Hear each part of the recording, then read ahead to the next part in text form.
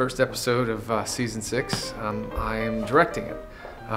One of the challenges is that I'm also acting in it, so I can only direct the first one because that allows me time in the front end to prep, find the actors for the parts, the locations to shoot in, just make all those choices.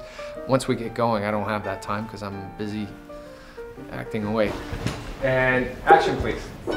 We got a half apple box just to help Georgina's eyeline. So I have to act and direct at the same time. Luckily this scene I don't have to act in. I'm always grateful for those. Camera, action.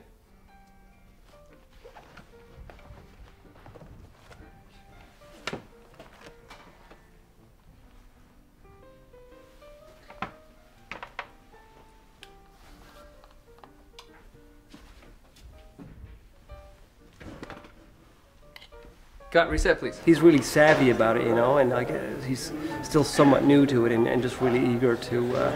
So he's done his homework and he's excited about it every day, which is nice.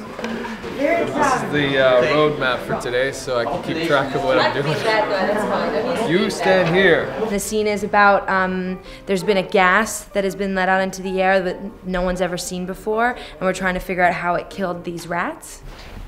If this is going to become commonplace, I'll need a more appropriately sized scalpel. Is this your first rodent post-mortem? In a professional capacity? Yes.